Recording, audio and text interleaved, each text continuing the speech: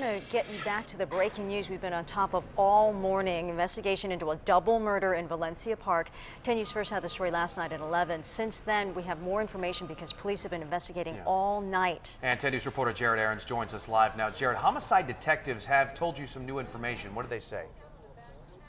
Well, they're still here gathering a lot of evidence. You can see a few more officers actually just showed up and walked down this street, 53rd and Groveland, which they still have blocked off with crime scene tape. They say there's a mountain of evidence, not just bullet casings, but also cars that got shot during the shooting last night. And we just learned that it was an officer on patrol who first heard those gunshots. When he got to the house, he found 2 men had been shot in the chest. One died here, the other at the hospital. A third victim was shot in the shoulder but is expected to survive. A witness told 10 News he heard 2 rounds of shots, more than a dozen total, just before 11 p.m.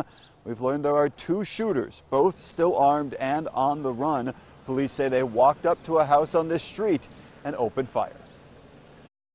There was a gathering in the outside patio where people were watching a sporting event.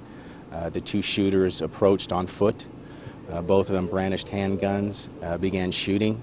The crowd at that, or the gathering at that point, broke up rapidly and people started running. We know that one of the victims was chased and shot again.